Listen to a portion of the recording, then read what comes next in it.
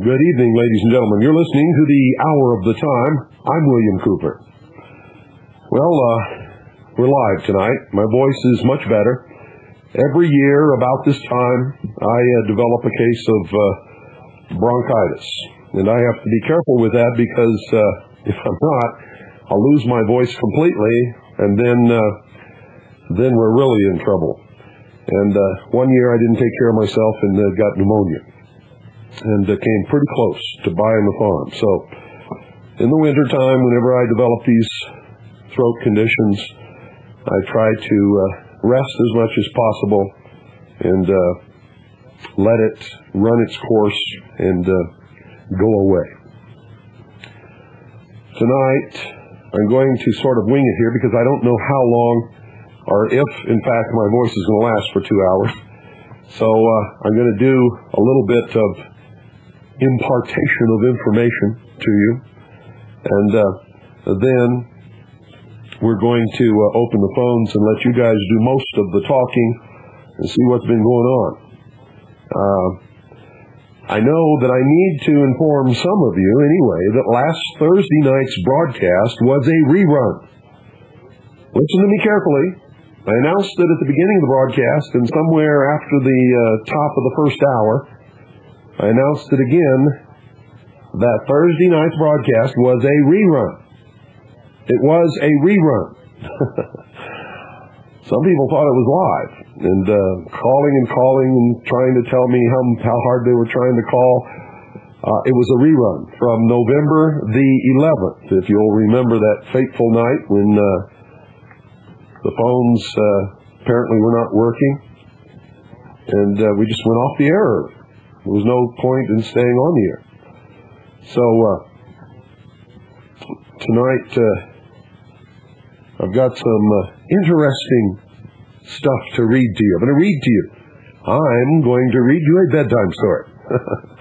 So put on your jammies, get all comfy, get your little cup of whatever it is that you like to sip on, and Uncle Billy's going to read you a bedtime story.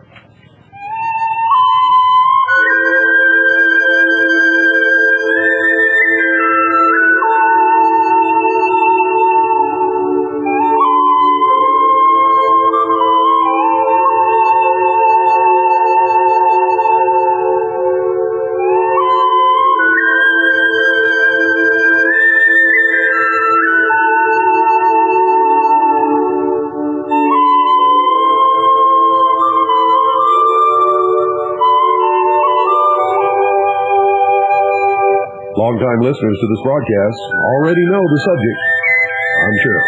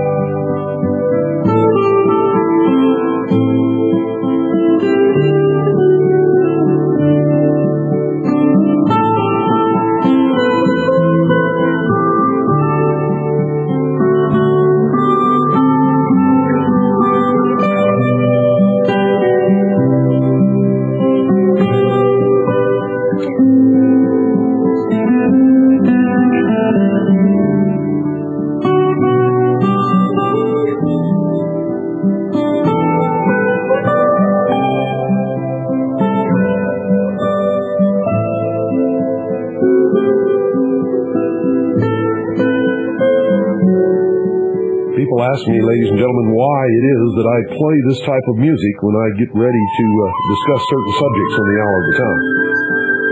It's because it evokes an air of mystery. It makes you sort of go into a thoughtful mood. And the music is mysterious.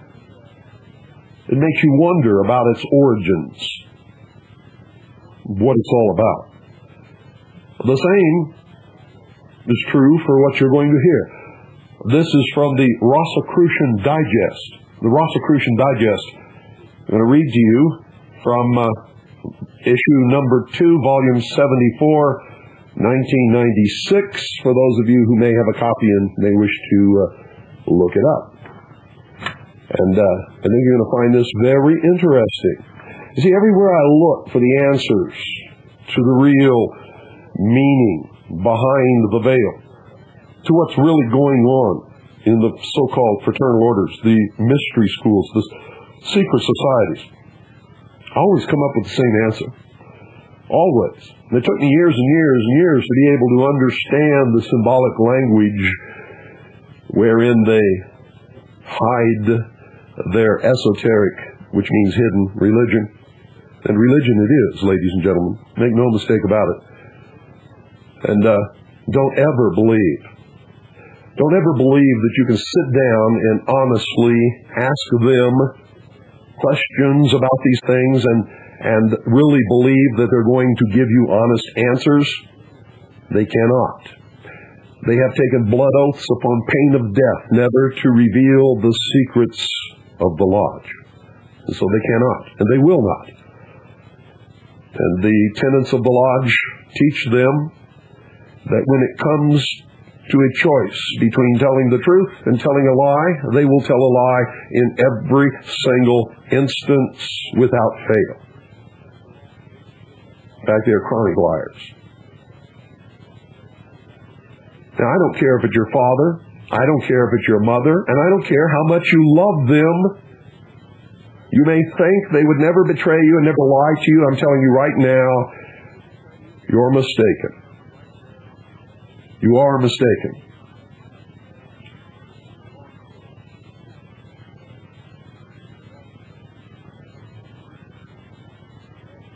This is called the quest for the Holy Grail. The Grail Guardians by Earl DeMott, Master of Education, and FRC. FRC stands for Fraternitas Rosae Cruci, which means that he is a member of the Order of Rosae Cruci. Listen to this very carefully, ladies and gentlemen. I think that if you pay attention, if you're listening closely, and especially for those of you who've been following what I've been teaching you throughout the years of this broadcast, you're going to find it extremely interesting, maybe even revelatory, and certainly confirmative. In the Grail romances of the 12th and 13th centuries, the Grail has been associated with a family who were its guardians, and a special temple or castle where the Grail was kept and protected by the Grail King and its guardians. Now, I want to acquaint you with some remembrances for those of you who may have run across this word guardian before. If you've ever been to the Luxor Hotel, there's one wall. It's not easy to find or easy to see. If you've been on the boat ride, on the Egyptian barges, then you may have seen it. A portrait on a wall of the Guardian. The Guardian. In the UFO myths, a couple of years ago, someone surfaced called the Guardian and pretended to be feeding information to Art Bell and some of these other Looney Tune whacked out deception artists, called the Guardian. He also sent out a videotape of a purported extraterrestrial spaceship landing, which of course was fake, was false, was a hoax. It was called the Guardian.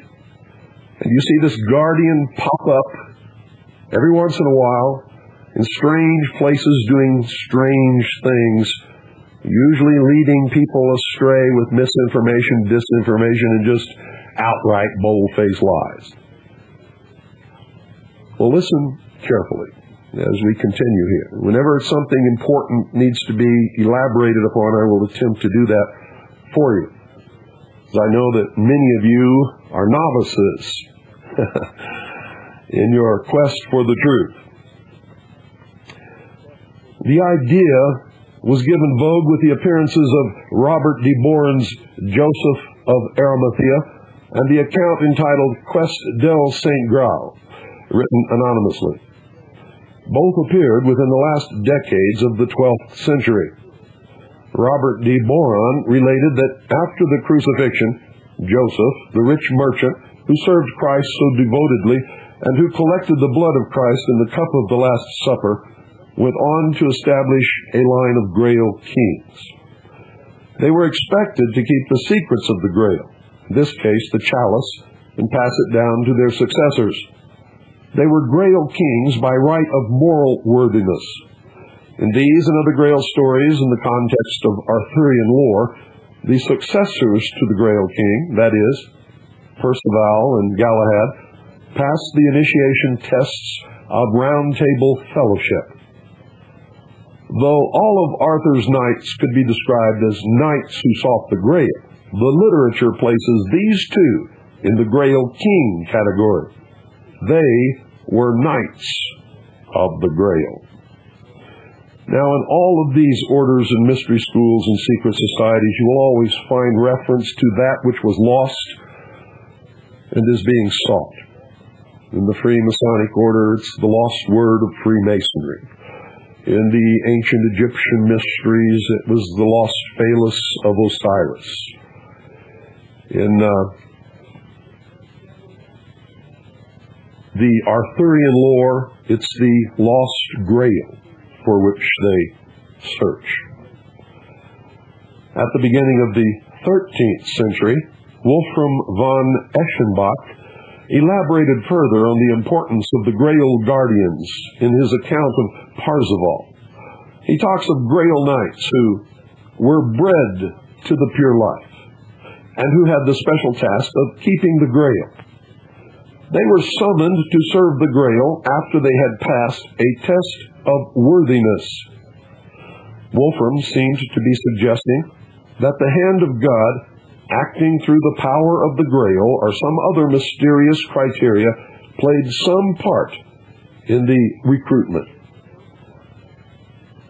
This, in turn, could imply that the Grail Knights were a closed, secret society in which tests, ritual preparation, and initiatory rites were involved in the process of selection. Of course, it always is. The Grail myth took shape in the time of the Crusades, when two religious faiths found themselves locked in holy war in Palestine for about 200 years. The Templars, or Knights of the Temple, who played a leading part in the Crusades, seemed to manifestly play this role as Grail guardians, as implied or stated in the accounts of three writers on the Grail myth. The anonymous author of the Perlusvaus and Wolfram, in his Parzival, were chiefly responsible for identifying the Grail Knights with the Order of the Temple. Founded in A.D. 1118, the order started from a group of 9 men who took the sword to protect pilgrims in the Holy Land.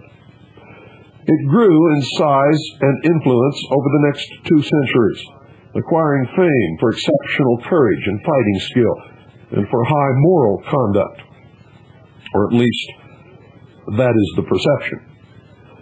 That the Templars also amassed great wealth through bequests of property, military success, and by acting as bankers, traders, and security agents in most of Europe and the Mediterranean is also part of history. In fact, the Knights Templars were the first international bankers. Mention has also been made of their influence in the building of the great cathedrals of Europe. Peter Bryce notes, "The Templars had the aim of guarding the routes to the Holy Land, which can be taken literally, but also in a more profound sense. Their activities put them into contact with other civilizations. They seem to have formed an intellectual link between East and West, and to have become guardians of a great deal of esoteric knowledge." And right there, I've got to pause and take a drink of water. You all know why.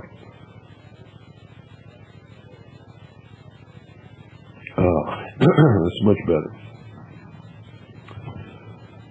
Now, the author of the Perilous Vows betrayed by the content of his story of Perceval that he belonged to an order of soldier monks. How many of you have heard Lieutenant Colonel James Beau Greitz refer to himself as a soldier monk? Remember what I told you about that man? If you understand the language, you can out the members pretty quickly. This in itself would not be sufficient as an explanation for the author's anonymity, since the church approved of militant orders to defend the faith.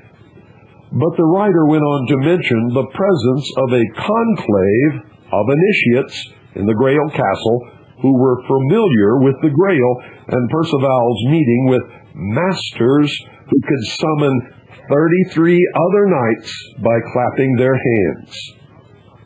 Now, those of you who have been listening to me teach you the secrets of the lodge for years should have recognized some pretty important symbols there. So let's go back and talk about that. First is the presence or the belonging to an order of soldier monks. Then militant orders to defend the faith. The presence of a conclave of initiates in the Grail castle who were familiar with the Grail, and Perceval's meeting with masters who could summon 33 other knights simply by clapping their hands. The knights that appeared had Templar insignia and seemed of an age. The mysterious or magical connotations implied here would not sit well with any kind of orthodoxy. Such references, however, and the writer's detailed knowledge of close combat and its effects on the human body clearly pointed to Templars as the Grail Knights. Wolfram was much less reticent to reveal he had some connection with the Templar order. You see, he was either a Teutonic Knight or Templar, and probably followed the Crusader track to the east. In his poem, he talks about the Grail being guarded by knights who are the purest, who seek adventure as a test of their worthiness, and who were also sent to be rulers of countries. That's a key piece of information. Who were also sent to be rulers of countries. If purity involved monthly asceticism, sacrifice of possessions, a willingness to die for a noble cause, and indomitable courage in the face of overwhelming odds, these attitudes found no better expression than in a Templar knight. Wolfram actually coined a word for his Grail Knights. They were Templisen, or Templisen is the correct one, Templisen, the iron men of the temple. He also described the Grail King whom they served as one who rules over an invisible or spiritual kingdom and Lord of invisible brotherhood. Now this, ladies and gentlemen, has Hermetic undertones. Grail Knights, Templars, were the physical embodiment of their archetype in heaven, according to their beliefs. That he meant to equate the Templars with the Grail Knights is confirmed in one of his later poems, The Young... Oh boy. It's not that I can't pronounce it, it's that this copy is bad and the letters are blurred. I believe it's the Young Titurel, Titurel. The Young Titurel. The Grail castle here resembled a Templar fortress and even had a circular chapel, the way the Templars used to build them. He went on to say that the castle was guarded by Templar knights. Such feelings about the Templars were shared also by other Grail writers. In the Quest del Saint Grail, the sanctum or model of the home of the Grail resembled a model of the Holy Sepulchre to be found in Templar commanderies everywhere, where the most sacred rites were performed. And Templar knights guarding a magnificent temple of the Grail is mentioned by Albert von Scharfenberg in his The Younger Titurel, A.D. 1270. Now, some would argue that the Templar Brotherhood and the Guardians of the Grail were actually one brotherhood, not necessarily protecting a chalice or some other magical object. They could have been guarding something intangible, some secret, some treasure, or some special knowledge as a source of power from which derived their moral strength and which made them super knights at that time, capable of transcending national and human boundaries. One of the implicits of the Joseph of Arimathea legend is that Jesus may have passed on some secret or secrets to Joseph when the latter served his time in prison and Jesus visited him. This secret was to be passed on to the Grail keepers who succeeded him. If the Grail guardians were conceptualized as a spiritual host, and if they were manifesting in some physical form on Earth at a time when the Grail legend enjoyed high popularity, then the Templars would be this visible example of service to the Grail. Once again, I must take a drink of water.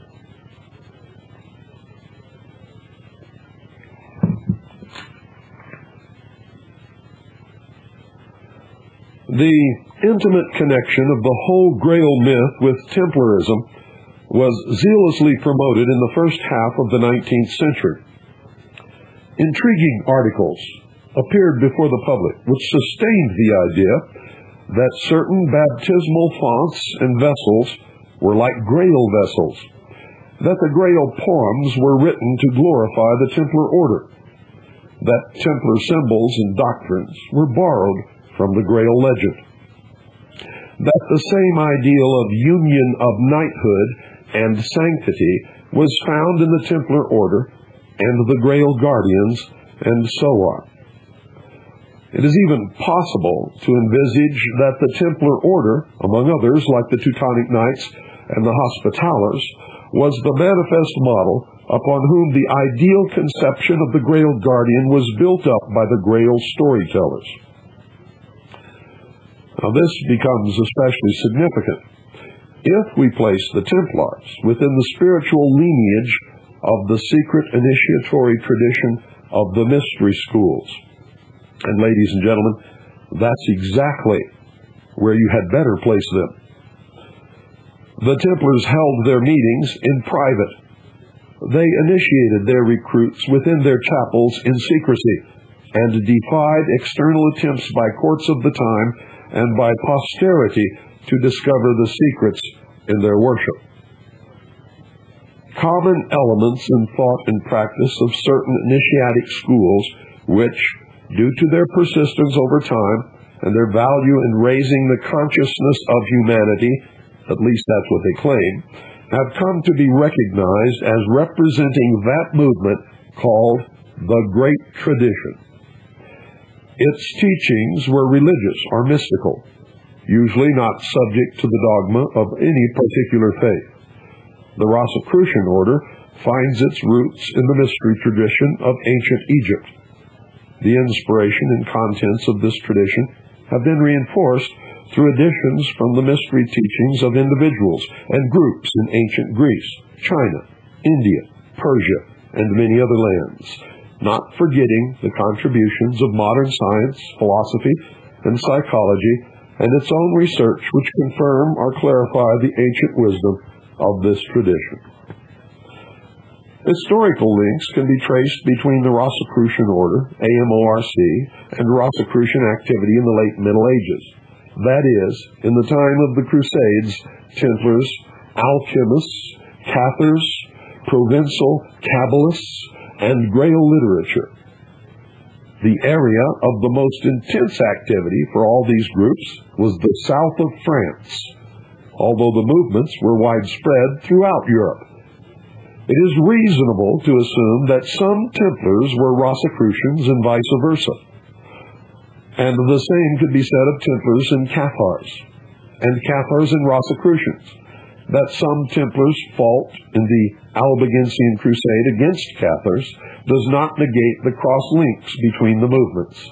These Templars felt their first loyalty was to papal authority, from whom they received their authority to function.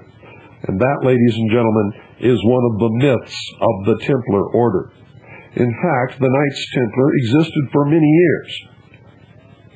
For many years, ladies and gentlemen. They were commissioned by Geoffrey de Bouillon, who was the first king of Jerusalem. What do you think about that?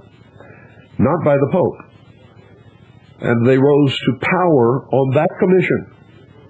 It wasn't until they were extremely powerful and very successful in the field of battle, and very rich, I might add, that they were summoned by the Pope and then commissioned as an order of the Catholic Church. I think the Knights Templar accepted more on a political basis than on any basis of understanding and belief in the Catholic religion. Because it is clear, ladies and gentlemen, in researching the Knights Templar, that they certainly were not, ladies and gentlemen, practicers of the Christian religion as interpreted by the Catholic Church or any other Christian church, for that matter. They were, in fact, practitioners of the ancient mystery religions.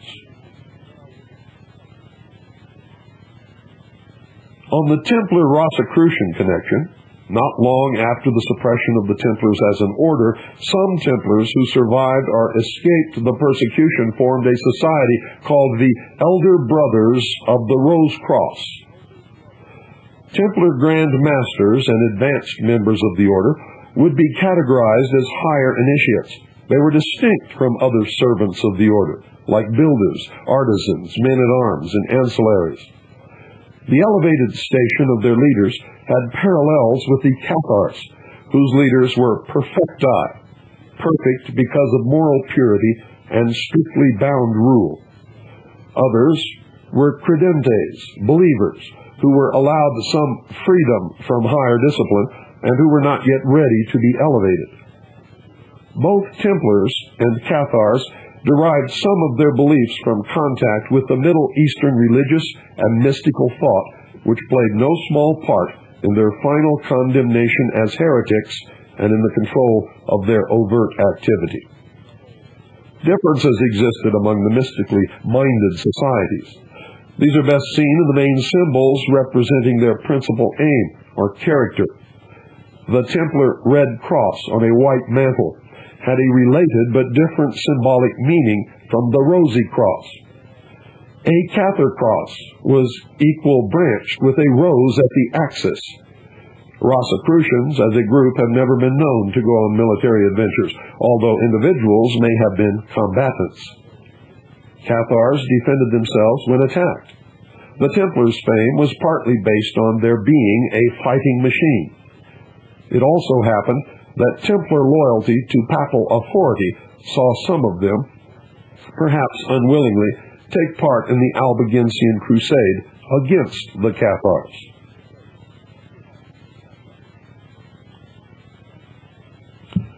Yet all three movements were spiritually linked in that day, Let me read that again so that there's no confusion.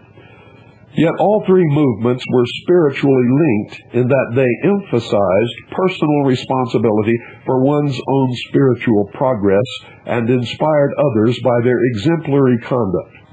And this is an important theme in the Grail quest. The region of southern France, where Catharism flourished before the final suppression, and particularly the district of Toulouse, enjoyed for a while a freedom of thought and religion. Its people derived countless benefits from the activities of Templars, Cathars, and Rosicrucians. In England, too, there was some cooperation shortly after the Crusades between Templars and Rosicrucians. They built the temple in London, which was to be used as a common ritualistic center. In general, these societies were applying and propagating in their own way their understanding about life and its meaning. They practiced initiatory models for the mystical advancement of their neophytes, and their rites relevant to this were conducted in strict privacy. Since Rosicrucianism is an eclectic, selectively inclusive, and progressive body of wisdom learning, it would have included the best of what the Templars thought and practiced in their private and secret instruction. References to this interesting material is to be found in the archives of the Rosicrucian Order, AMORC, and the affinities between the two orders are considered in the private instruction given to Rosicrucian students. So who were the Grail Guardians? The question is sometimes asked, is the existence of Grail Guardians mythical, or are they historical figures? This leads to the same debate on the nature of the Grail. Is it an object or symbol? There have been attempts to establish a lineage over the centuries, a succession of Grail keepers, an actual rather than a legendary family, a physical bloodline that matched the spiritual one. And for those of you who would like to pursue that, I suggest you read Holy Blood, Holy Grail by Lee, Bygent, and Lincoln. A path is traced from the time of the Crusades through the Merovingian dynasty to Mary Magdalene and to Jesus. An apparent reference in Wolfram's work to an actual Merovingian ruler of a principality in the south of France is referenced for supporting evidence. With Wolfram's reputation as cryptic writer, the opinion is expressed, and I quote, "The more one studies him, the more likely it seems that he is referring to an actual group of people, not a mythic or fictionalized family," end quote. Bygent, page 317. The evidence is a bit tenuous, and the conclusions either tend to raise a few eyebrows or thrill others with the connections explored. Corroboration by other research is wanting, meaning non-existent, but we must keep an open mind about this as we take up another line of thought on the identity of the Grail Guardians. In this case, the lineage is not genetic or fictional, but mystical.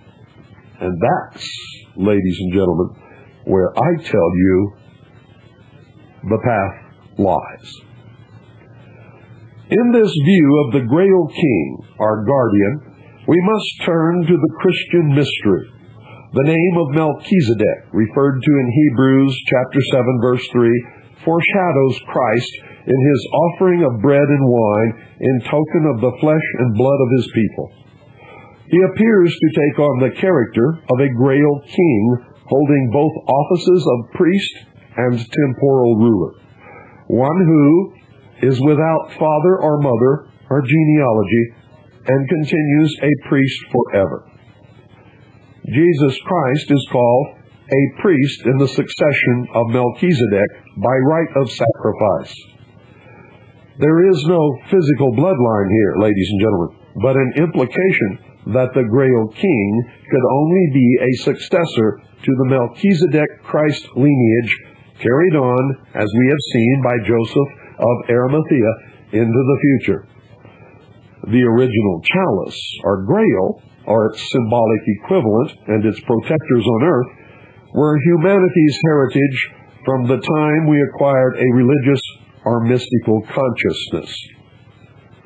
Now, this embodiment of the perfect Grail King does not sit well with some conceptions of the Grail romances about the Grail King. In the stories, he appears as the ailing Fisher King, whose incurable wound was caused by some moral lapse. This lapse is explained as sexual indiscretion, or by the implication of original sin, or simply as illustrative of the fall and the need for redemption. Whatever the case may be, both king and kingdom had to suffer indefinitely, or until some successor replaced the old king. Recognize that theme? This is a problem we face when myths are mixed, and it occurred in the consciousness of medieval man when pagan beliefs, that is, Celtic, had to come to some accommodation with Christianity. We need not enter into the debate here as to whether the biblical story is so much fact and so much myth. The mythical aspect of the Melchizedek succession supports a linear movement in human origins and destiny from the creation, the fall, experience on earth, and the final perfect outcome on Judgment Day. The Grail King myth, however, represents a cyclic Celtic view of events. What was observable in nature and the universe corresponded with events in the lives of men: birth, growth and decline, death and regeneration, or, if you wish, reincarnation. Once the Melchizedek story and its implications entered into the consciousness of medieval man, it was represented not in the Grail romance, but in stone. One of the countless messages that the Cathedral of Chartres has passed on to posterity is the status of Melchizedek. It stands alongside the biblical and historical figures flanking the portals of the cathedral. He is there. He is there, holding a cup in which there is a smooth stone, as incorporating a double concept. The two symbols of chalice and precious stone, mentioned separately in the romances, were here united as if to permanently set the myth in a medium even more enduring than oral or written tradition. Forever are the two truths represented: the chalice as a source and maintainer of life, and the precious stone as the light of cosmic wisdom. And so we have found in the Melchizedek statue a point of meditation on the nature, on man's place in the universe. The Grail guardian here is the perfect man. Remember what I've taught you, ladies and gentlemen? He echoes it right here. And this is a highly degreed adept of the Rosicrucian order. Listen to me very carefully. The Grail guardian here is the perfect man, the priest king, the Christ king, a composite of Arthur and Merlin, a Hermes Trismegistos, one who has attained office by being of two worlds, having one foot in heaven and the other on earth, or living this life in a moment of time as if the two worlds were one. This is surely the concept of the Grail guardians in the imagery of Grail mythology, namely, to further the idea of celestial man.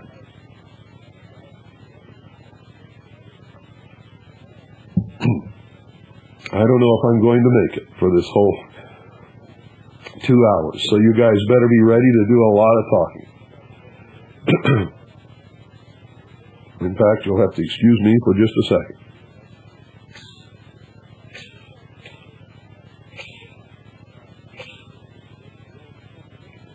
I had to turn down the mic pot in order to have a little coughing fit here.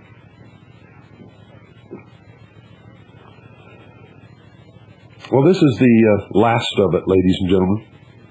Every human being must be elevated through trial and initiation to the status of the priest-king, the union of the spiritual and temporal, the representation of divinity in the manifested universe in all its glory. The lineage of this elite may be marked out at the ideal or archetypal level, but no one is excluded from attaining this ideal, since it requires individual will and effort in the first place, and then initiation into the highest degree of Grail chivalry. Now, in case you didn't understand what I just told you, it is the realization of the promise of Satan to Adam and Eve in the Garden of Eden, that they were being held prisoner by an unjust, vindictive God in the bonds of ignorance, the chains of ignorance,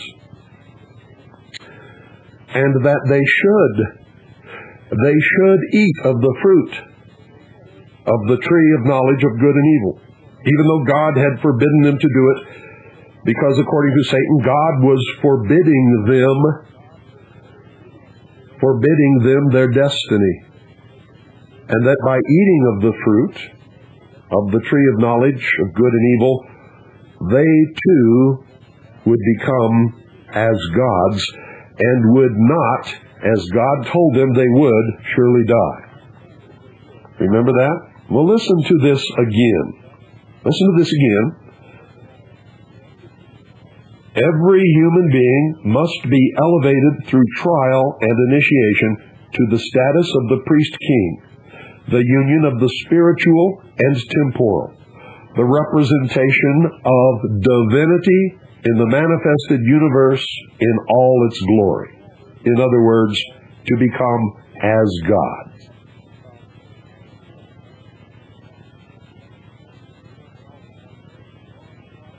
The lineage of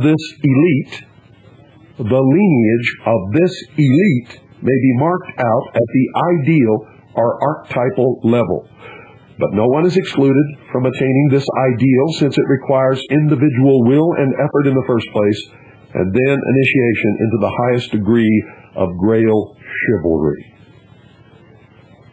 So you see, ladies and gentlemen, as I have been teaching you for all these years, here is another confirmation from the mouth of a highly degreed member of the Fraternitas Rosicruciae, printed in the Rosicrucian Digest, Volume 74, Issue Number 2, 1996, the admission that their religion is the Luciferian philosophy, exactly as Albert Pike said himself in his book, Morals and Dogma, back in the 1800s, in the middle of the 1800s, when he wrote it. And with that, let us put you in a thoughtful mood to digest what you have just heard.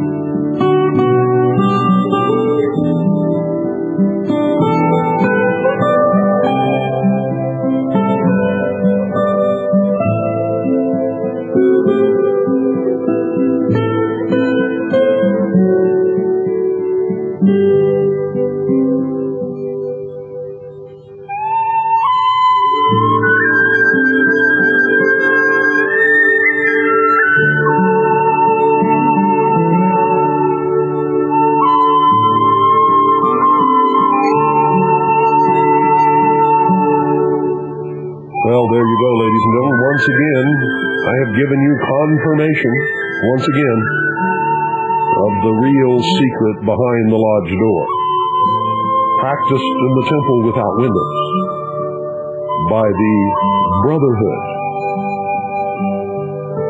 No matter what name you tack onto that brotherhood, at the highest levels, it's always the same. Always. Never changed. And it never will.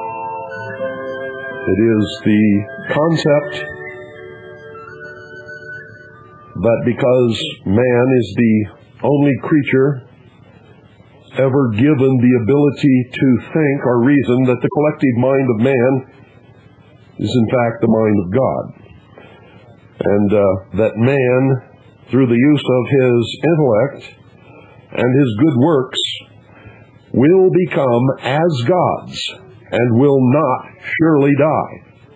And they are feverishly working in laboratories to unlock the secret of aging, the genetic code of the human animal, in order that a perfect race of men may be created who will then live forever. How about that? If you don't believe me, if you live long enough, you're going to find out that I'm right. The number is 520-333-4578, and the phones are open. The phones are going to be open for the rest of the broadcast, and I hope that the audience will talk, will do most of the talking so that so that my voice will last for the remainder of this broadcast, hopefully. So you're free to discuss whatever you wish. You can discuss what you just heard, or you can talk about current events. You can talk about the impeachment of the president. You can talk about the weather. I don't care what you talk about as long as you talk. 520-333-4578 is the number. Again, I want to remind all of you that last Thursday night's broadcast was a rerun. For those of you who thought that it was live, it was a rerun. Good evening, you're on the air. Well, hello, Mr. Cooper. Sure, it's my pleasure. I used to listen to you when you were on a station that would play broadcast out of Central California, and that's where I'm calling from. And, well, a couple nights after Christmas, I was tuning the dial and heard them old martial law sirens on 7.415, and boy, was I a happy camper. Well, glad to have you back. Okay, well, you know, I don't know how, just wanted to throw something out here for people who might be new to you and your listening audience. Kind of nervous here, so well, take a deep breath and settle down. You're amongst friends here. Okay, well, anyway, a long time ago, well, 3-4 years ago, when I used to listen to you on that other station that broadcast on FM, one night you threw out a date of a newspaper ad. It's Thursday, December 15th, 1960, about the breakdown of civilization when they're confronted with superior technology and things like that, out of the New York Times. And, you know, I went down to the library the day. I was trying to find something else, but I stopped at the reference. And sure enough, well, I brought that article, and I just wanted to thank you so much because I learned, you know, more from you than listening to any of the many other radio people that I listen to, you know. And well, you know, some people don't feel that way. Some people think that listening to me is a complete waste of time. Well, I tried to make my family aware of the peril that we're in, and they, you know, that old, you know, I don't know, them people on the TV, and tonight there's this basketball game on, you know, they just can't get out of that mode, so. Yeah, the Emperor's Colosseum, the games. Yeah. The Emperor created the Colosseum in Rome in order to divert the thinking of the population from revolution to hedonistic, pleasurable activity. Well, I understand completely. I drive coast to coast in one of them diesel cars out there, and once in a while I'll get on my wild horse and start, you know, letting it go on the CV a little bit, and people come at me back like I'm crazy and a nut and all that, and I, you know, sometimes I cop attitude and tell them, don't worry about it, maybe you'll figure it out when you're standing in a food line someday. Well, good for you.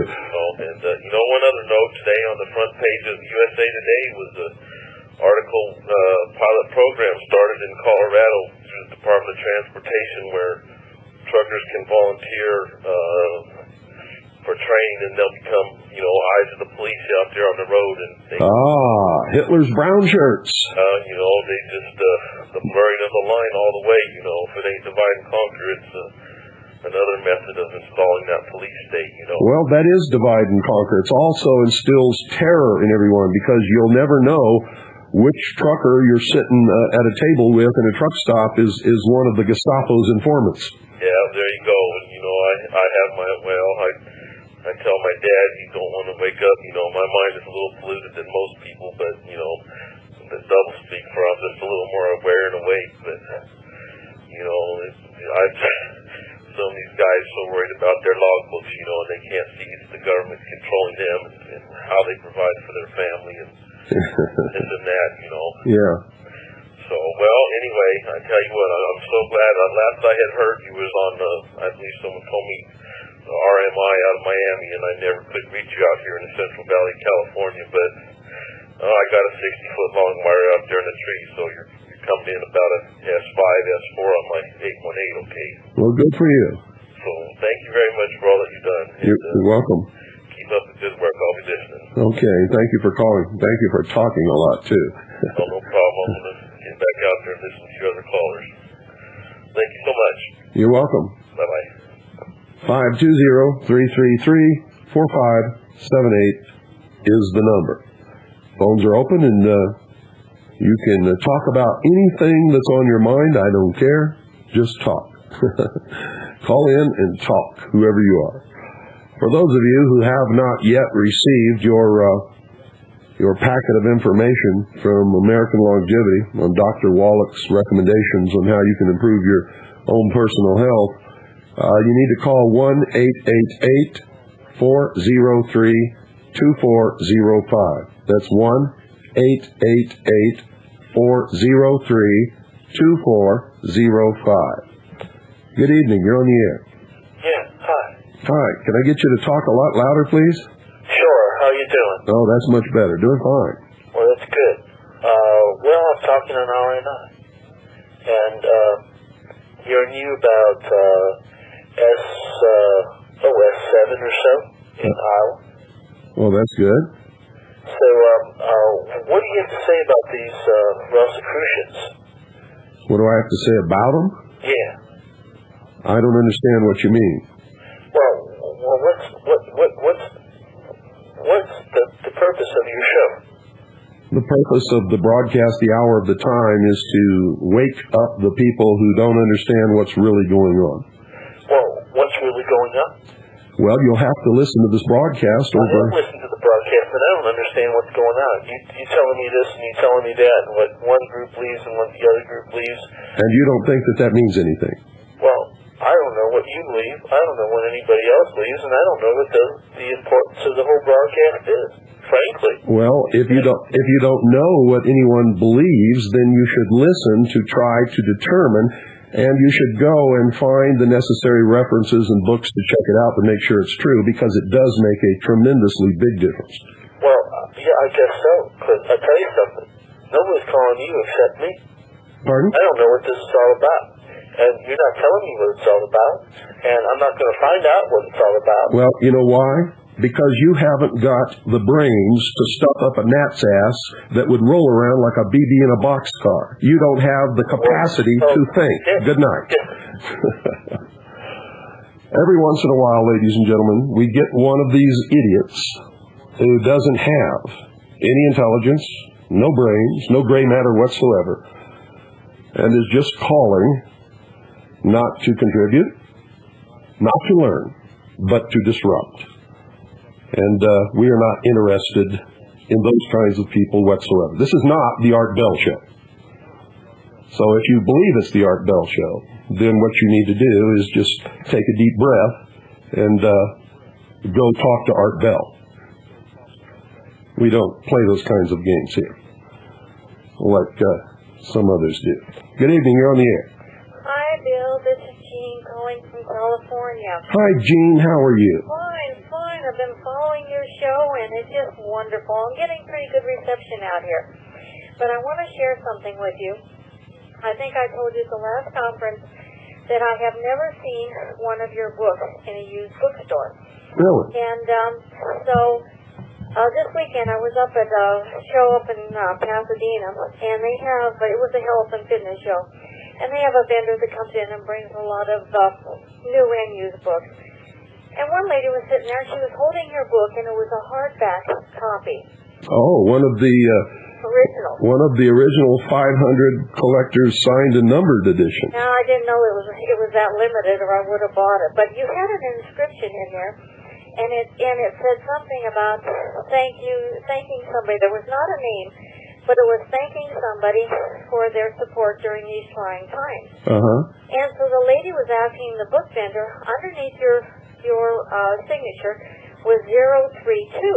So she was saying to the vendor, she says, I wonder what this means. And that was book number 32 of 500, which makes it extremely valuable. Oh, my goodness. My goodness. Well, anyway, he said it was a 33rd, that you were a 32nd degree Mason. No, that was book number 32 of a signed and numbered limited edition of only 500 hardback copies of Behold a Pale Horse in the entire world. That was copy number 32. Now, it was also the first edition. I feel real bad I didn't buy that book. What did they want for it? They wanted $25 for it. Oh, my God, that's a steal. Yeah, and, after I left on my way home, I thought, why? Well, see, if they had known that was copy number 32 of a limited edition of 500, you wouldn't have got it for $25, I guarantee you. See why they said that, on the front of the book it said signed, and that's basically why they had that much on it, was because of your signature. But when they said that somebody put it was like that you were 32nd degree Mason, it was, the date on it was 3/3/91, and I said, no, this is not Bill's particular signature, because I said, look at the threes, they're different. I didn't know what that meant, but anyway, I want you to know I was defending you down there. Oh, well, you don't need to defend me from ignorant people. I know, but ignorant people get their own reward. Either they stop being ignorant and they begin to learn the truth about the world, or they continue to be ignorant and they reap the rewards of their ignorance. Well, anyway, it was the first time for me after 8 years of hunting all these bookstores. I have never seen a copy of your book, secondhand there. And it was the first time. Listen, I thank Annie for the book that she gave me on Dr. Wallach. I read it one night, and I really appreciate it. I'm going to be sending her some things. You read that whole book in one night? Yeah, well, I had already read his first book. I had that here. So anyway, some of the things I just sort of skimmed through. But anyway, I did enjoy it. It's very beneficial. And something that might help you, which you have, is for laryngitis with the essential oils is lavender, or respiratory is eucalyptus and lemon. So anyway, well, listen, God bless you. I pray for you every night. Well, thank you, Jean. My best to all the family, and I'll be writing soon. So nice to hear from you. Well, I love you all. Well, we love you too. Bye now. Good night. Thanks for calling. 520-333-4570. Boy, I would have really been in trouble had that been copy number 33. Can you imagine copy number 33? Ooh, boy, what would they have said then? Good evening, you're on the air. Good evening, Bill. This is Glenn. Hi, Glenn, how are you? I'd like to answer that man that did not know what the purpose of the broadcast is. The purpose of the broadcast is the world's on fire, and this is kind of a fireman's muster. Hey, everybody, come out, let's put it out. Yeah, but the primary, that's good, but the primary mission really is to acquaint people with knowledge that they never had before, and send them out to make sure that it's right. And if it's not right, prove it wrong, and we'll correct it. They can't be a fireman if they don't know there's a fire, if you know what I mean.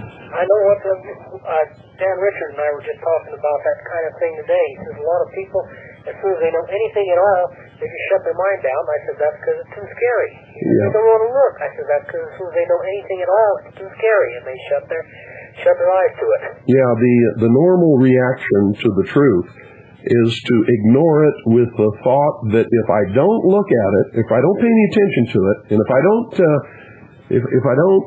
get involved in it, it'll go away. Well, and we all know that that's not going to happen. Work. I had a fire in my house once. It didn't go away just because I ignored it. No, it certainly won't. No, it won't. Anything else, Glenn? No, that was all I had to say. Thank you for letting me say it. Well, you're welcome. Thank you for calling. I appreciate it. To hear from you. I haven't been able to get you since you left the other station, which was years ago. And I got an old antique radio out of the basement that had shortwave on it, and I finally found it. It is so good to hear from you. I remember Pooh. I remember when Alice was born. I remember it all. Are you the same guy that called earlier? No. Well, he said he was the only one that called. I was wondering how he made his voice sound like Gene. I don't know. So I remember way back when you were on the document of 7277. Yes. And I went to a... Boy, that was years ago. Yeah, that was years ago. But anyway, I went to a government depository to find the book, or to find the House resolution. Uh-huh. And they had volume 1, 2, 3, and it went down to 10. And the volume that it was in was gone. Yeah, well, that happens a lot. They don't want people to know what's happening. In fact, you would be amazed at how many significant books are disappearing from the libraries in this country. Yes, sir. And nobody knows where they're going. I really do. I know that for an absolute fact. Yeah, all the old law books, anything concerning the Constitution, anything concerning the true history of this country, all things written about the differences between a republic and democracy and socialism and communism and all of those things disappearing.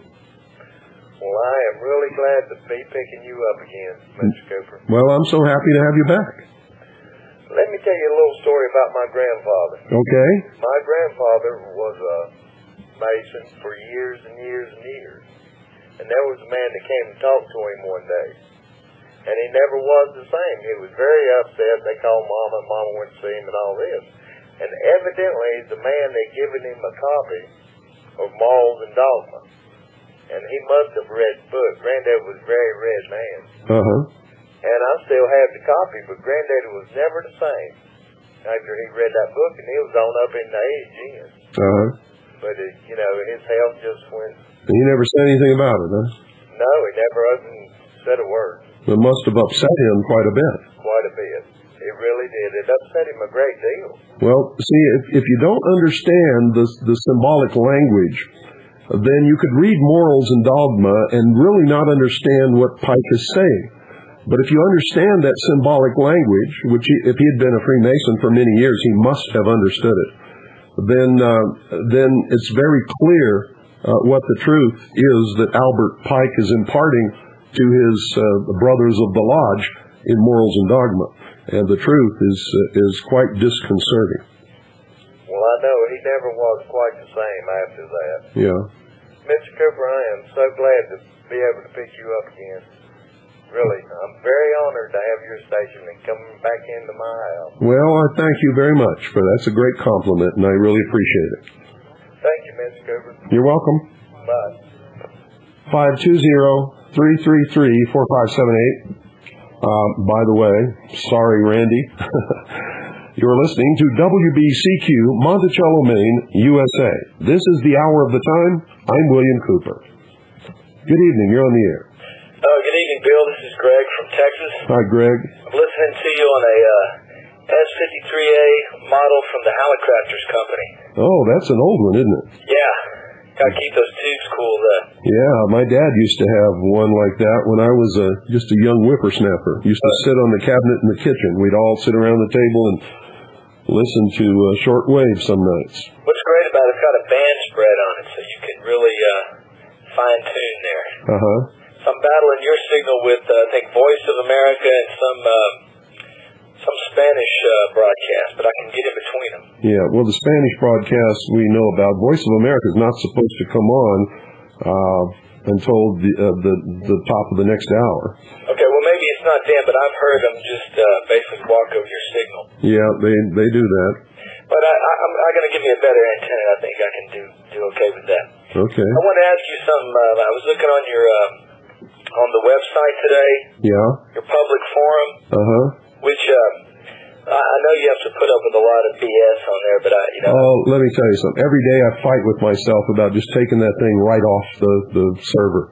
Well, I mean, from my point of view, it's a really good thing for me because it just it's a good exchange of information. But some of the stuff on there, Well, it is for some people, but unfortunately, most of them are sheeple. Yeah. And they just get on there and just rant and rave and have their religious arguments and explain people. For me is I can put something on there, like I put something on there the other day, and I got a response back from there's some very intelligent people on there, and they mentioned that you had done a show on this book that I was trying to get, and it was by Michael A. Hoffman II. Psychopolitics? No, it was Secret Societies and Psychological Warfare. Oh, okay. Secret Societies, Psychological Warfare, yeah. You did a show on that? Well, I did 2 shows on it. I was doing a series, and I used to do series, and sometimes I would announce in the beginning where the information came from. Sometimes I would do the series, and at the end, just to keep people guessing and interested so that they wouldn't run off and get the book and short circuit the broadcast. Right. Then I would tell them at the end. Well, this was right around the time of the Oklahoma City bombing, I believe, and I did 2 shows on it, and wasn't even near finished with the series, and so it was never attributed to the proper source, which everything I always do, I always attribute to the source and the author and all that kind. But that's the only 2 tapes that never were, and it's simply because we never finished it, just never finished it. Are those tapes available? Yeah, if you'll send $1 with a self-addressed stamped envelope with 75 cents postage on it, sure, we'll send you off a whole catalog of everything that we've got, and you can figure out what it is that you want. How far does your tape list go back? I really don't know. Annie handles all of that stuff, but we retire the masters after a while, so a lot of the early broadcasts are not available. Yeah. It's simply because we have to retire the masters so that they'll be there for history, or they'll just get worn out and there will be no record of the broadcast. Okay, sure. Yeah, because I remember the first show I listened to you was in 1992, somewhere in the... Yeah, in fact, our first broadcast was May the 4th, 1992, just 2 days before my birthday, and I was doing it on videotape and sending it to Scott Becker for the Becker Satellite Network in Kansas, and Scott was sending it to Dallas, Texas, and Dallas was uploading it to a satellite. And I thought nobody was listening, and then all of a sudden I got all of these letters from all over the world, and it was just incredible. And the rest is history. Well, I can remember calling and talking to Stan Barrington. Yeah. How's Stan? Is he still around? I don't know. Stan retired, and I don't know where Stan and his wife are, and now we haven't heard from them in quite a while. Okay. Well, before I take up too much time, there's a couple other subjects I wanted to run by you. There's a book you turned me on to, well, at least through your series on the ADL.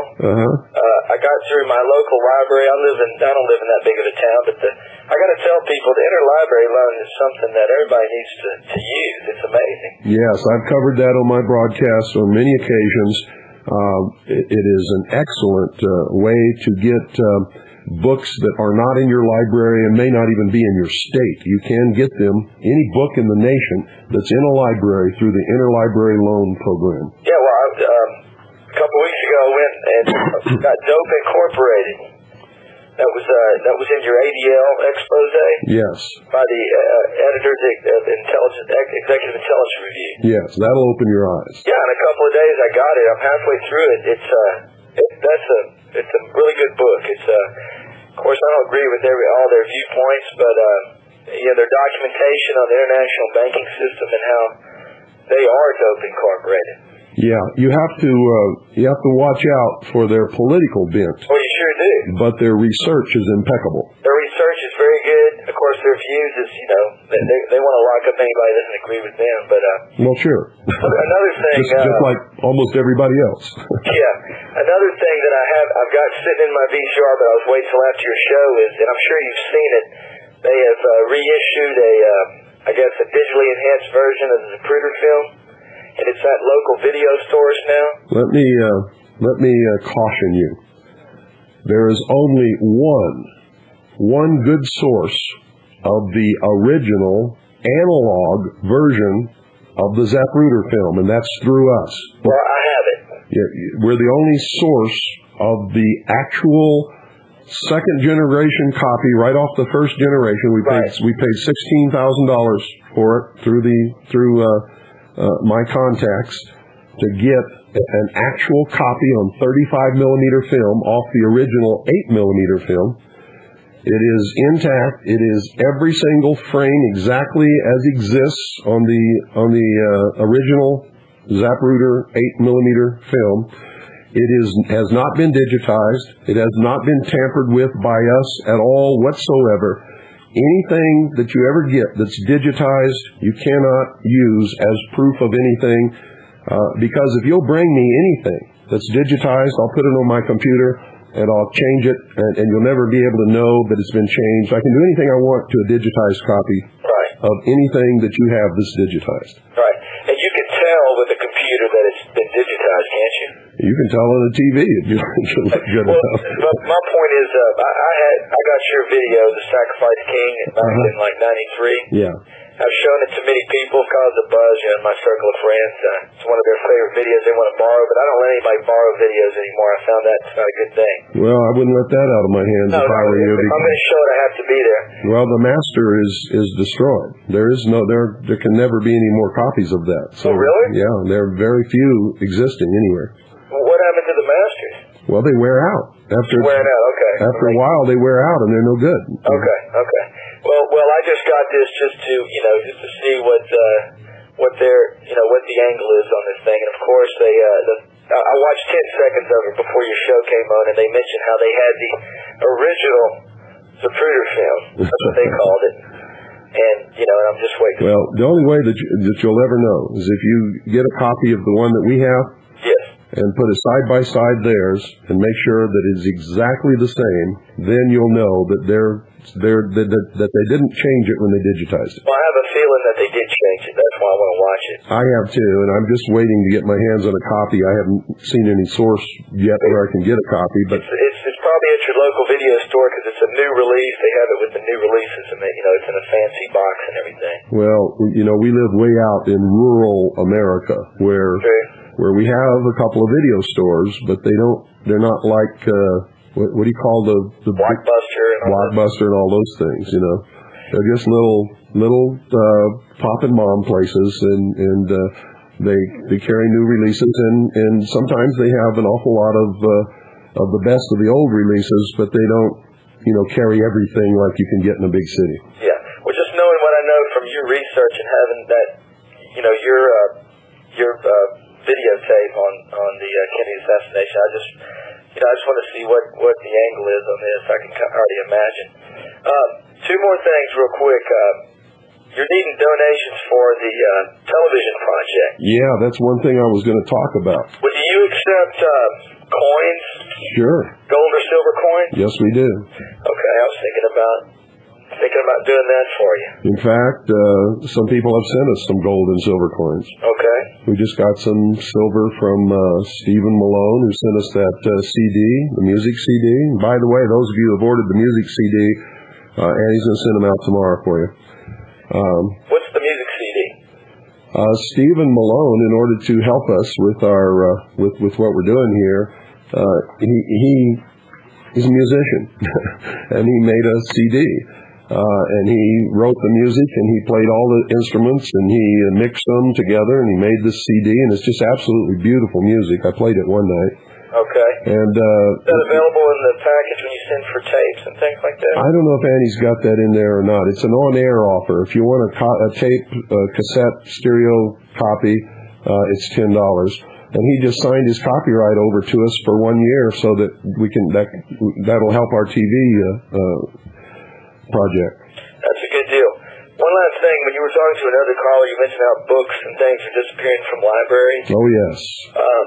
There's something there's a university here it's in Beaumont, Texas, near where I live. Mm-hmm. It's Lamar University. They have a rare sort of book section on the 7th floor, It's a small little room.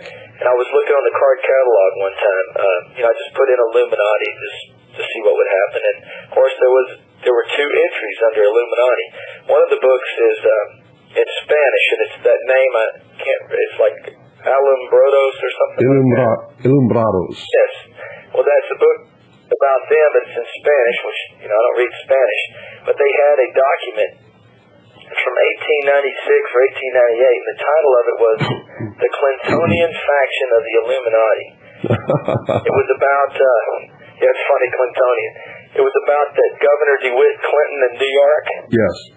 And how he was involved with the Illuminati. And I can't remember who wrote it, but I had some time one time when I was taking some classes during the summer to read it.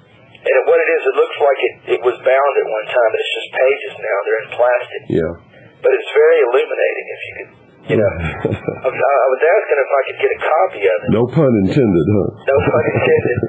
I'm going to try to get a copy of it, though. Well... But I don't know. It may not be there when I go back.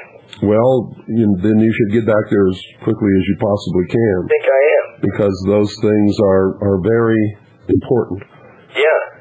Well, I'm going to try to do that. Hearing that they're disappearing, I'm going to be going back there very soon. Oh, yeah. And a lot of libraries now, for some reason, listen to how dumb this is. This is the stupidest thing I've ever heard in my life. Libraries are taking old books off the shelf, and they're either destroying them or selling them for 5 or 10 cents on the dollar because old books aren't good for libraries. Yeah. Well, you know what? Because of that, at this library, at this university, I've got me a great collection of books. I was getting hardcovers for $1. Yeah, but you know what?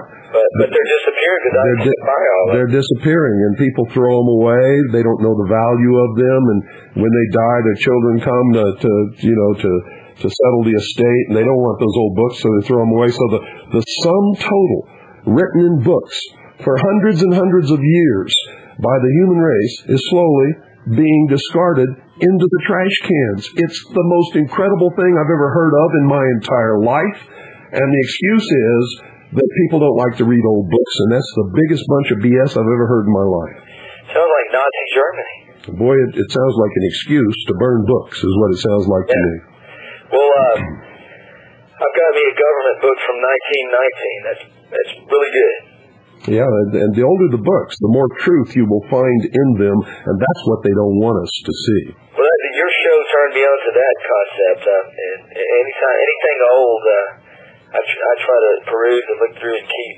Yeah, we did a great service to used bookstores across this country. I got to tell you that. I bet you did. One more thing I'll just mention with those books. I got me a 4-volume History of the World by H.G. Wells. Yeah. I didn't know he wrote history books. H.G. Wells wrote a lot of things. There's some other things you should look for, too. He wrote a book called The New World Order. I'm going to write that down. And he wrote that, I believe, in 1940 or 1941. Do you have that book? Yes, I do. I bet you got a lot of books. Oh, yes, I do. I have a huge library. Right now, it's all packed away in storage, and it's been in storage since we left St. John's, actually. Yeah. Okay, well, look, I'll let some other people get on here, Bill, but I'm going to order that. I've got I sent my thing in for Dr. Wallach's to be a preferred customer, and I just can't wait to get that stuff and try it. Okay. And hopefully I can send you a donation for the television project. Oh, I hope so, because we're well, I'm going to talk about that. Okay. So just listen. All right. Thanks for calling. The number's 520-333-4578. I want to talk about the television project, because for so long we weren't getting any donations at all. And then I did my famous broadcast where I called you to task for that, and people started sending donations. Now, let me tell you what we've got so far. We've got $5,040. $5,040. We've broken the magic number, ladies and gentlemen. We now need less than $10,000. Remember, we started out needing $15,000. We needed $15,000. Thanks to those of you who really care, who want to see us succeed, we now have $5,040.02 to be exact. So now We just need about $9,060. Now, for those of you who have been sitting back thinking that, we're going to get the money that we need and you're not going to have to contribute, you're wrong. We need the help of all of you. See, $15,000 sounds like a lot of money to the average man, but it's not. It's nothing today. And that's the truth. It really is nothing. If all of you would right now tonight send a donation to this television project, within the end of this week, we could have the total amount that we need and make it a reality. It's that easy. We've already knocked down $5,040. Thank you, all of those of you who have contributed that amount of money. Good evening. You're on the air. Hello? Well, I guess he couldn't wait. 520-333-4578 is the magic number. So everybody listening out there, reach down deep inside your soul and figure out whether or not you want us to succeed. If you do, send us a donation and send us the most that you can possibly afford. If you don't want us to succeed, then stop listening to this broadcast, okay? Good evening. You're on the air. Hi, this is Daniel from Colorado. Hi, Daniel. And I've enjoyed listening to your program for years, but I was intrigued to hear you talking about the library books, and I can give you an eyewitness. First, could you talk louder, please? Yes, I'll try.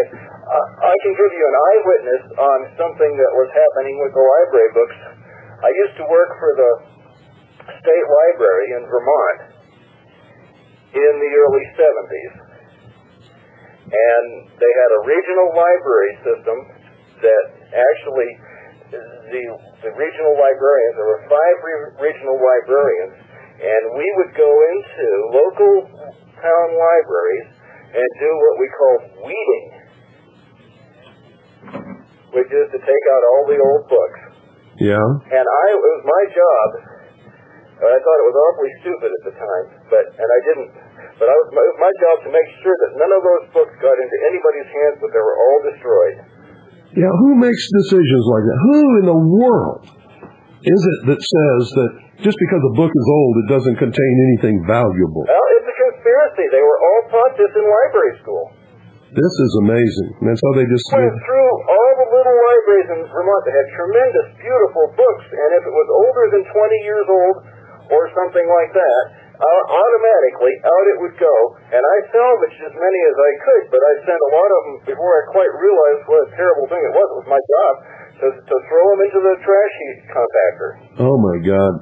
It just about made me sick. I collected a few of them, but I didn't really realize some of the things to look for the kind of books. But these librarians, I went through with the librarians through numerous town libraries, and the kind of things we were weeding out were exactly the kind of books we'd be interested in. Yes, yeah, that I've discovered. Okay, I thought I'd just throw that in there. Well, I really appreciate that. But, hearing that, even though I know it's happening, hearing it from somebody else like a stab through my heart. Well, it is terrible. Oh, I am one of the biggest book lovers that you could possibly imagine, and I realized at an early age, the other children used to go out and do things, and I would always be at the library. I learned to read at a very early age, and I loved the library. I just loved it. I was reading books that most people never read in their lifetime when I was a teenager. And I'm not trying to say that, that there's anything good or bad about that. My first exposure to the Holy Grail was from a box of old books I found in the attic. Yeah. But I learned that the sum total of all of the knowledge of the entire human race is in books. Well, there's a certain secret order, and maybe more than one, that has its goal to rewrite history. Oh, yes, they do. This is part of it. It's not by accident. They do it through education, and that you can check and be sure that there's high Illuminati degrees in all the library schools. Yep, well, I understand that, yes. Yeah. Anyway, thanks for taking my call. Well, you're welcome. Thank you for your information there. God bless. Bye-bye. 520-333-4578. Let me give you the address, folks, so that you can send a donation so that we can get this TV funded, this TV project funded, and get it on the way. We've got to get this going, folks. And not only do we have to get $6,000 to pay back Rick and Barbara for their loan, but we have to get the rest of the money for the rest of the equipment that we need, a total of $15,000. Right now, we've got $5,040.02, and we need $9,060. We need $9,960 is what we need.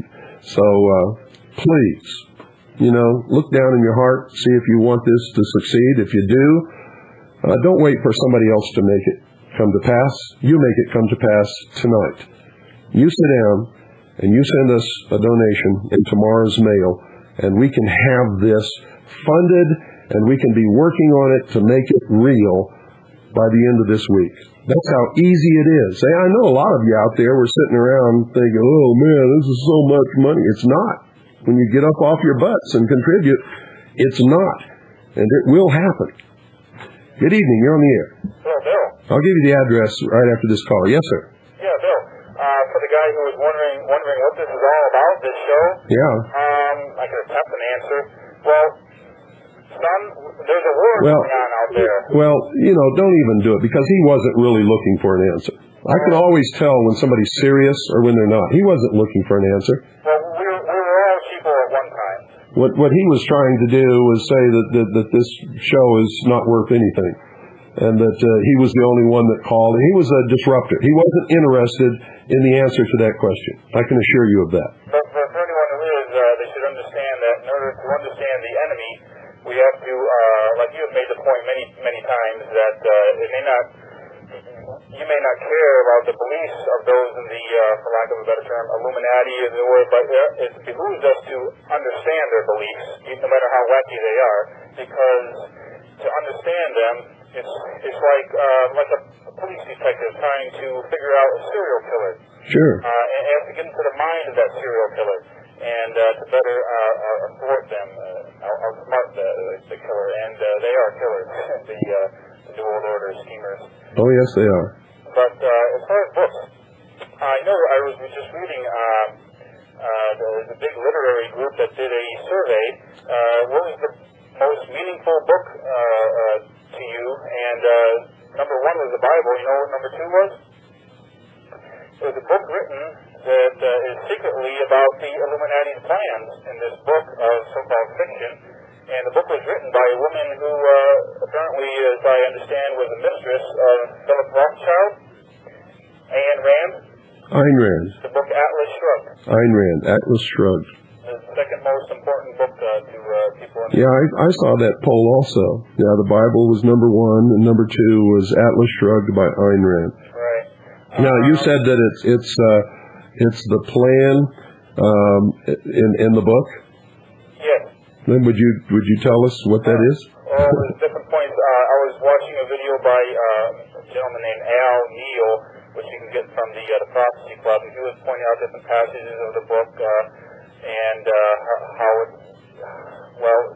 really pertains to Mr. Rothschild's ideas that she supposedly got from him. She was supposedly his mistress. You know what? I don't subscribe to that. And I don't see a plan in that book other than how to set yourself free from the power. It shows how powerful structures of government and corporations strangle the creativity and the freedom of anyone who's trying to work within that system. You've read the book, right? You know what I'm talking about? Not all the way through. I looked at passages that he was pointing out. It was a thick book, and I got some. But anyways, about the Skull and Bones thing, did you notice that on the T-shirt of Art and Bell? Yeah, I saw that. And he's having fun. Yeah. He's having fun. That's an old symbol of Freemasonry, and it's not just a symbol of the Skull and Bones fraternity of Yale. Which I know, yeah, it is. And if you go to Europe and look at the graves of the Knights Templars, you'll see the skull and bones on their tombstones. Yeah, let me tell you about this stained glass window up in Greenfield, Mass. There's a 100-year-old Masonic lodge on on Main Street in Greenfield, Mass. If you look at the stained glass windows from the street, you see one of them has the cross and the crown. Another one has an outline of a skull. It doesn't have the bones. It doesn't have the eyes. It's just a white outline, and you wouldn't even tell from the street that it's a skull, or certainly not related to a skull and bones. But you go inside the building. It's no longer Masonic Lodge. It's got businesses in it now. And you go into the cable TV company there and ask them, and they'll let you go in and take a picture of the inside of the same exact stained glass window, and for some magical reason, the same exact spot where the skull on the outside is just an outline, on the inside appears the bones and the eyes. It's weird. It's a weird effect on the window. But that's in Greenfield, Mass. Oh, and latest Veritas, I got you said that Robert Livingston, you called him an American hero because he called on the president to do what he did. No, because he did the right thing when nobody else in Washington in recent history has ever done the right thing. He resigned. He refused to take his seat as the Speaker of the House, and he resigned from Congress effective 6 months from that date. Yes. He did the right thing, and he called upon Clinton to follow his example. He did it because he had broken the moral code, and he wanted to make it right, and that's what he did. So no longer be a representative at all? That's correct. Oh, okay. But he didn't really have to do that. I mean, it wasn't like he was a total sweep. I think he did. If he's an honorable man, any honorable man who disgraces his position has to make it right. Yeah. And the way you make it right is you resign. I called his office today at the Capitol, and I tried to find out, to straighten out whether he was a CFR member or not. They said he was not a member of the Council on Foreign Relations, but the thing is, you look in the 1998 annual report of the CFR, which you can get free from them by calling them up in New York, and it says Robert Livingston. It could be a different Robert Livingston, or it might be him, and he may not be a member this year. I don't know. And he voted for the anti-terrorism legislation, you know. He voted against the crime bill because it had the Brady law in it, because they said that he's pro-Second Amendment. He voted against GATT, but he voted for NAFTA. That's weird. NAFTA is more destructive than GATT ever thought of being. By the way, as far as Art Bell, I heard a guy say in a radio show that his name is Masonic, that Art means craft, you know, the craft for Freemasonry. Yeah, and Bell with one L is another name for Lucifer or Baal. Baal, right. Do you think he was actually born with the name Art Bell? I have no idea. You would have to ask him. I really don't know. But and I'm not saying that metaphor of his name is meant to be that way. He may have been born Art Bell. Yeah, but he has used those occultic symbols on his website. I know. Oh, he's so deep up to it. He's admitted on his own broadcast to being a Freemason. Do you have audio of that? Pardon? Did you keep the audio of that? No. Okay. Well, I'll let you go. Well, it's just like Chuck Harder. Chuck Harder has said many times during his broadcast that he believes in socialism. I don't have audio on that either, but I've heard him say it at least 4 different times.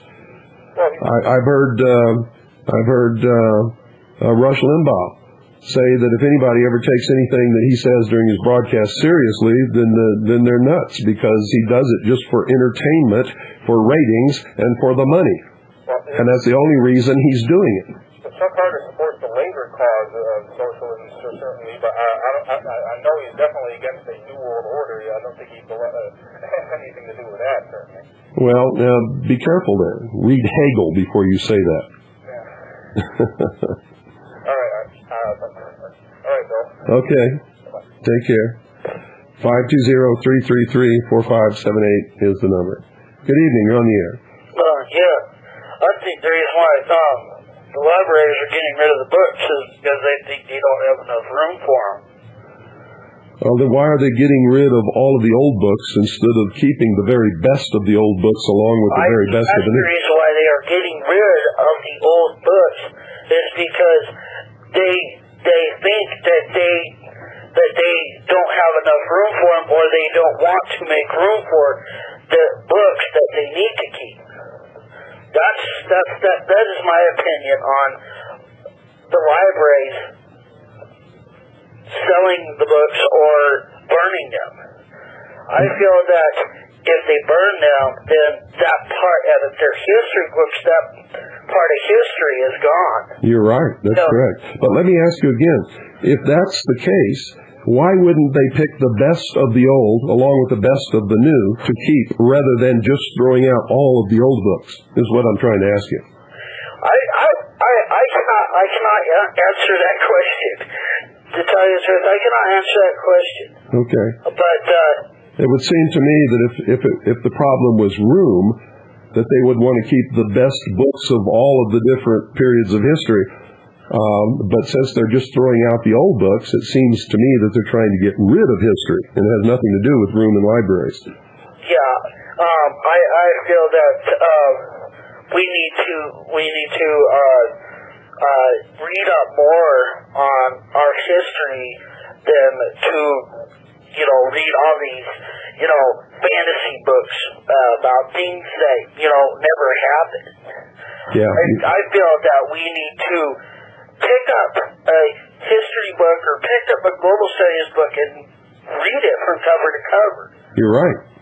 That's what I feel on people that really don't understand our history all too well. They need to pick up one of those history books and just say I'm going to read this book and read it from cover to cover. Yeah, well, you're absolutely correct. And most Americans don't have any knowledge whatsoever about the history of this country. And people say that I've learned all my American history. But you asked them a question that wasn't part of American history. They don't have an answer to it because they didn't pick up a book and read it. Yeah. They didn't pick up a book of American history and read it and find out that this is what happened. This is why it happened. And this is what went on. And this is what occurred after what that happened. Uh-huh. And this is where we are today. And this is why we are here today. That they don't understand when you ask them a question. What happened? Why did the Revolutionary War take place? I think half the students don't just their mind goes blank. Yes. Don't know why did the Revolutionary War take place. I remember one memorable moment when I was watching one of these television news shows. Not the news, but a news show. Mm-hmm. And they took a microphone and walked down the street in New York City and asked people who would stop, what the Bill of Rights? What's the Bill of Rights? And I think out of all of the people that they talked to, I remember answers like, isn't that some kind of laundry bill? And all kinds of weird things, but only one person had any idea of what it is, and he knew what it was, but he didn't know what was in it. For people out there, they don't know what the Bill of Rights is. It was the first 10 amendments that was established in the United States. That is how our Constitution became. It started with the Bill of Rights, and then all the other amendments were added to it. Yeah. Well, we thank you for your call. All right, no problem. Appreciate it. You do? All right, no problem. You have a good day. You too. All right, bye-bye. You guys don't realize how correct he was when he said the Constitution started with the Bill of Rights, because the states would not accept the Constitution. They would not accept it as it was written, would not approve it or ratify it until the Bill of Rights were completed.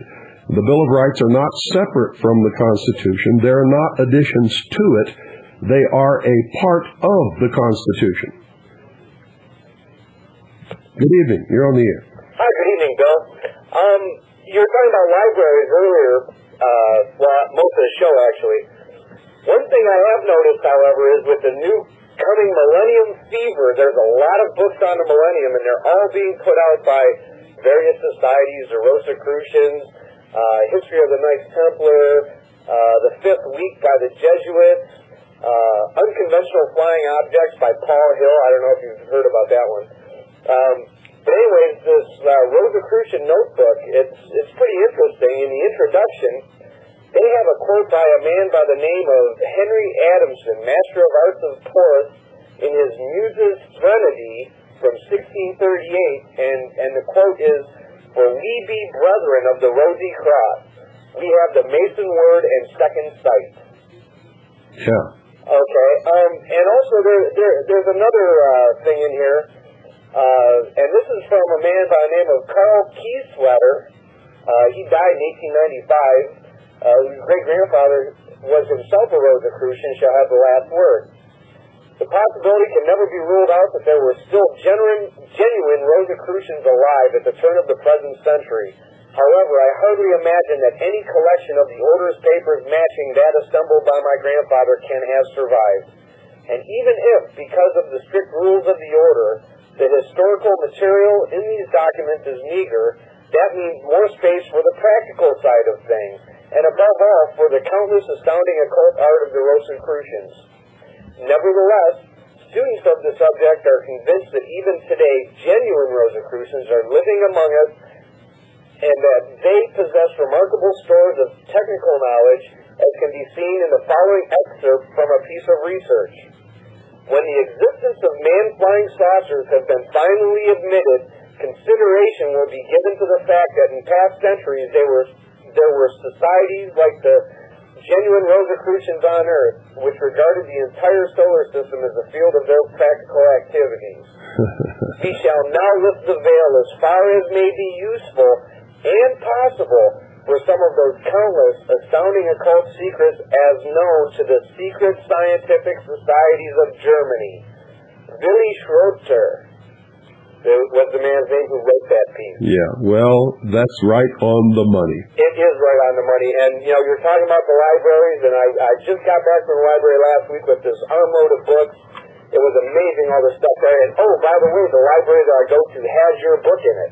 Oh, that's great. And it's in the 900 section, like about 936 or 942, and it's always stuck between Judaica studies. Huh. I don't know if that's, if that's intentional or what, but... Well, they always try to hide my book where people can't find it. Usually they put it in the New Age section, although it has absolutely nothing whatsoever to do with the New Age. Yeah, but this was stuck in the Judaica section, and I've been watching this book to see what they do with it. And it was on the current list of revolvers, we'll call it, where they have a librarian go up and get an armload of books and put them on a special shelf. Uh-huh. And it's quite a substantial section in my library.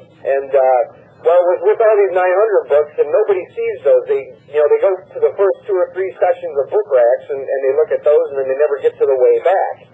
So, I thought there, and I put it on the first shelf in plain view, just Well, good for you. put it out there one more time. Good for you. So, anyways, and if I didn't listen to your program, I would have never understood any of this claptrap in this book. And now I know it's not claptrap. No, it's not claptrap at all. In fact, one of their monikers, so to speak, is the guardians of the secrets of the ages. They have hoarded technology, learning, for all of history. Yes. And one thing that I do tell people, when they talk about alchemy, it's almost like a mantra with me anymore, where I say, alchemy had nothing to do with the transmutation of lead into silver or precious metals. Yeah. It's always been about the control of men's mind. That's right. And even in this introduction, there's a passage here where it says, making gold is a trifling matter for them and only a paragon. Well, it's true.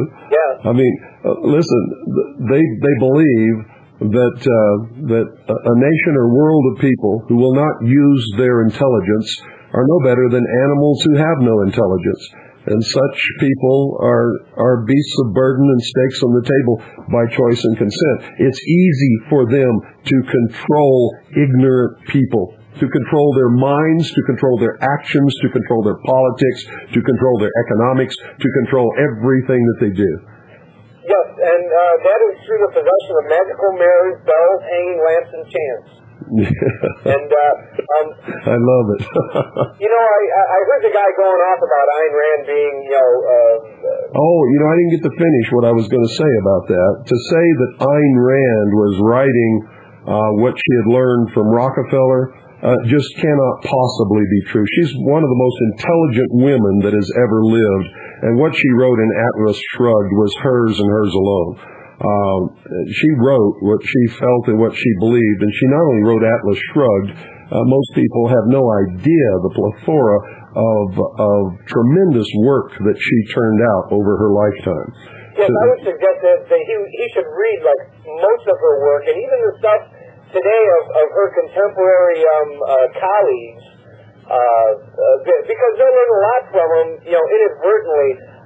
See what a lot of the people don't really want to, they want to paint her with a broad brush because of her avowed atheism. Yeah. And, the fact that, some of her message could be viewed as man is God. Okay, but I think she was talking about, man, the individual, as their own God, if that is their choice. Okay. Well, what she was trying to do was echo the founders of this country when she said the individual is more important than the group. That's the sum total of everything that she's ever written in her life. That's right. And there was a current movie about her. I wish I could remember the name of it offhand. I saw it with a friend of mine, and it was a very good movie. And it was just a biography of her. Most people would have fallen asleep through this, and I loved every minute of it. And it is so true. She was all for the individual, and that is what our Constitution is based on. And people still want to go back to the tribe. They want the comfort of the tribe. They want collectivism because they think that somebody will take care of them. They don't realize that in collectivism, they no longer are important and can be sacrificed for the good of the whole, whether they've done anything wrong or not. It makes no difference. No, I know, and that's sad. In our system... We have to deal with it on a daily basis, and the message is so ingrained that, it's hard to deprogram people. They don't want to listen. That's because they're selfish. They want somebody to give them everything rather than have to work and slave and be responsible and take a risk of not making it, which is, to me, I would rather live in a ditch free than ever be anybody's slave in a palace wearing silk robes and eating turkey for breakfast and smoked salmon for lunch. I would not live as a slave, even if I was treated as well as possibly could be expected. I just couldn't. I would rather live in a ditch with nothing like God made me, with nature, and have the opportunity to use my own brain and make whatever of myself that I could, and know that that was open to me. Yeah, so being counted among the minions of the keeper, and being regarded as a lieutenant, and enjoying all those fineries that they will shower upon you as long as you toe the line. Because as soon as you don't toe the line, or they feel you develop a rebellious streak, or you're too verbose or too intellectual, against their methods, they'll eat you every time. You better believe it. And, the slave is a slave is a slave is a slave is a slave is nothing, worthless, expendable. And systems are a way of creating slaves. And we are truly slaves to a system. Well, not really. I'm not a slave to any system. I'm not a slave to any material possessions. I mean, in general, people are people in two cars in the two Japanese cars in the garage, and people in general are. Yeah, and the fiat money that they owe so love, and they don't even understand that they don't own any of their property because of that script on there about it being a debt instrument. Yeah. And you try to explain to them, and they think you're crazy. But I've made the statement many times on this broadcast that you can never be free.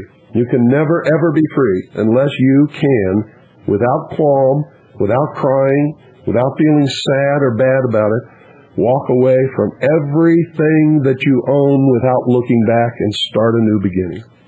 If you can do that, you're free. If you can't do it, you are not free. You will never be free. You will be a prisoner of your possessions, and all they have to do to make you knuckle down is threaten to take them away. And the other thing is, if you're afraid to die for freedom, if you're not willing to die for freedom, you can't have it. That's true. I also got your Dr. Wallach's book today, Let's Play Doctor. Oh, great. And that is a great book. And you know what? I've almost read all of it, just like that woman was talking about earlier. I don't know how you guys can do that, because it's got all these these things in there, and I have to look up in the dictionary. As much as I've read and as literate as I am, there is a lot of these medical terminology that I have no idea what he's talking about unless I look it up, and I just couldn't go through the book and understand it that way. Yeah, but I've stayed away from the most, with all the abbreviations and stuff like that. I'm still, basically I'm in the point of absorbing it now, and then I'll read it for comprehension. Oh, well, see, I'm going through observing, how he goes about his analysis and his treatment. I'm reading every word. Yeah, I'm sure it'll be a well-worn book in 2 months. Oh, yes. So, and everybody should get a copy and send you a donation as well. It's a fantastic book, and when I get through reading it, I'll probably read it again. I like how he attacks the Orthodox medical community, because my mother, she's not a doctor, but she works with doctors all the time, and she knows the score, and she tells me everything that he says in his book is being true, and it's self-evident. Anybody who's been around doctors, know that they make it so that you have to go with their Orthodox treatment. So if they don't even want to deal with you, and if you ask the wrong questions, it's almost like they'll shuffle you off to Buffalo. Question. Yeah. By either steering you down the wrong path, or just not giving you good care, or whatever. But they tend to treat you differently. Well, sure. Once you ask too many questions, because after all, I'm God, and only I can help you. You shouldn't want to be asking these questions, because you should have total faith in me. It's almost like they're faith healers. Don't look behind that curtain. When somebody says, "Trust me," yes, that's where I hold my wallet. I want to help you. I say, "Well, let me out of here." Okay, well, I'll let someone else get on. I've taken a lot of time tonight. Okay. Okay, have a good evening. Thanks for calling. Bye. I'm from the government. I'm here to help you. Listen to our closing music tonight, folks. You'll get an earful. Good evening. You're on the air. Yeah, Bill, this is Gary Stone from Nelsonville, Wisconsin. Hi, Gary. Yeah, I wanted to mention a fact now. They only allow books in the libraries that are politically correct. And by rights, we all pay for the public libraries as taxpayers, and by the Library Association, the law is everybody's books are supposed to have access to the public libraries and be put on the shelves. I had trouble with a library where I live here in Wisconsin. I'd leave a newspaper there, and they were going to kick me out of the library because I left a newspaper that was exposing certain things. And I went to Ralph Nader in Washington, and he forced the library to accept my newspaper that I read, And that's how the law reads, but that's not how they do it, though. No, that's not how they do it. You won't find... I tried to donate a lot of real good books, about the politicians and government, and the library would refuse them. But according to the law, they're supposed to allow all different types, like atheist magazines and newspapers and religious and what have you, everybody. Yeah, they're supposed to present every viewpoint, but they don't. No, they don't. Right. That's what we got to get back. We got to force them to do that again. It's Marx or nothing today. Huh? Yeah, Marx or nothing. Marx or nothing. Karl Marx or nothing. yeah, that's the way it is. Yeah, well, we've run out of time. All right. Take care. Well, that's it, folks. Good night. God bless each and every single one of you. We'll be back here tomorrow night with another episode of The Hour of the Time. All of a sudden, in the middle of night, there's a loud knock on your door. Hey, honey, something's not right. Throw out your arms. Clinton's done well past through. We're here from the government. We're here to help you. And I'm from the IRS with the power to tax. If you've got a complaint, send us a fax. Get out of this house. Surrender your guns. Give me your gold. You better obey if you want to grow. Dance the goose step and do what you're told.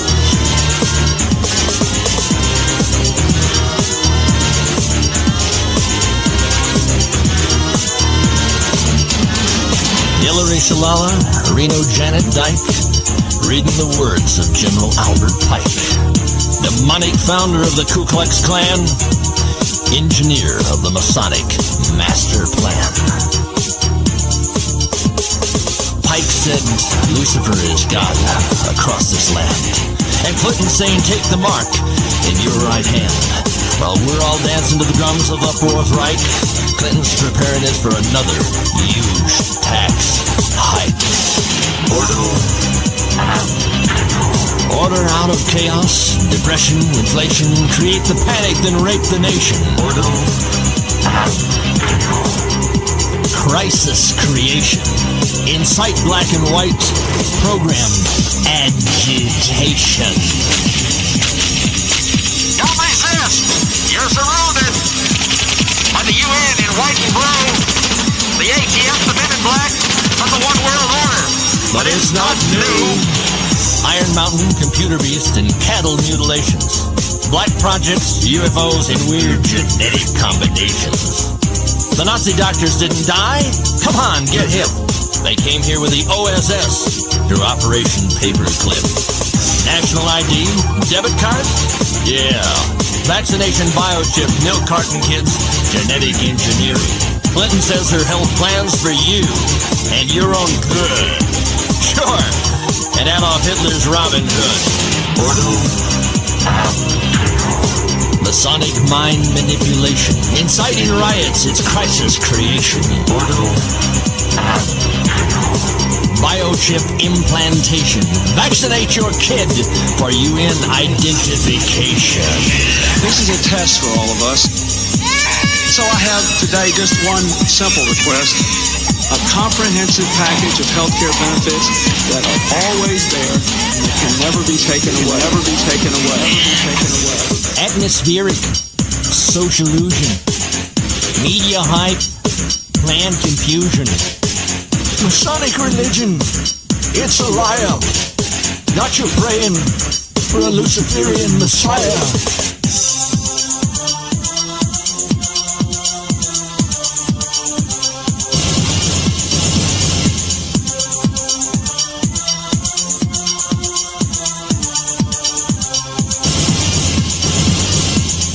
The Illuminati thinks that they're enlightened, that they're to be the gods of Earth, born of incest from the sons of Satan and their sisters in satanic birth.